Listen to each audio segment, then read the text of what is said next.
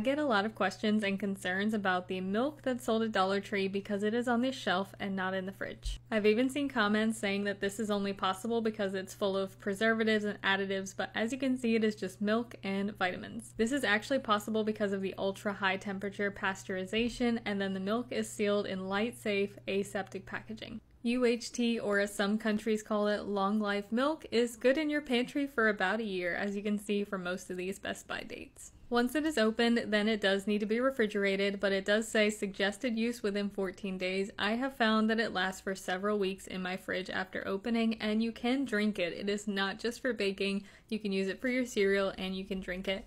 One of these is fresh milk from the grocery store, and the other one is pantry milk from Dollar Tree, and as you can see, they look identical. Forms of pantry milk can also be purchased at your regular grocery store. You probably just don't see it very often because it is kind of hard to find, and it is a lot more expensive than it is at Dollar Tree. Long life milk is how it is packaged and sold in a lot of countries around the world, so don't be afraid of trying the milk at Dollar Tree just because it's on the shelf.